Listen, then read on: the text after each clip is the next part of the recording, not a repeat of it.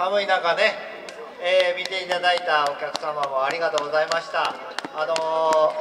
無事、3年ぶりの左義長祭りで保存会の、1日目の、出演ということで無事終えることができました。では皆さん一緒にね、ありがとうございました言います。ありがとうございました。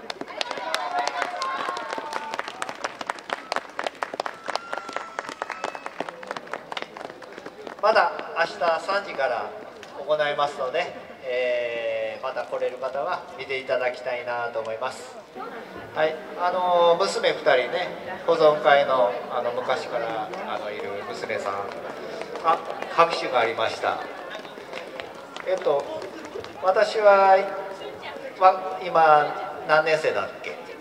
高校1年生です。高校1年生だって、この間まで小学生だったのにね。今何部にいるの？日本文化部です。勝高の日本文化部って対抗してるところなんですけど、そこに入って頑張ってやってるのね。私も中学3年生です。中学3年生ね。なんか私もちょっとひろこ出てきた。呼んでないのに出てきましたよ。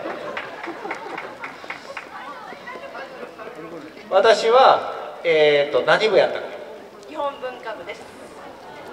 本当に彼女も初期のね日本文化で頑張ってで子供さん何人いるんだっけ？2人います。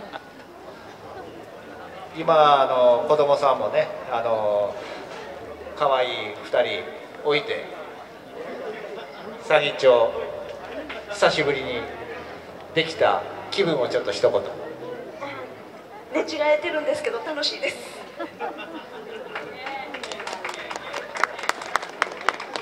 ね、久しぶりで楽しいということで、どう2年3年ぶりの左義長どうかな？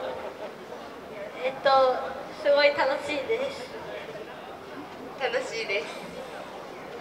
そうやってね楽しいなって言っていただけるとね、左義長準備しては皆さんも嬉しいなと思うのでね。でどう久しぶりにお客さんもいるしね、寒いもの久しぶりだね。寒い感覚がそれもいいよね。寒い感覚もいいよね。はいはい。ならひろこさん、久しぶりの左義長、これからも頑張って最後まで明日まで頑張っていきましょうね。はい、頑張るぞ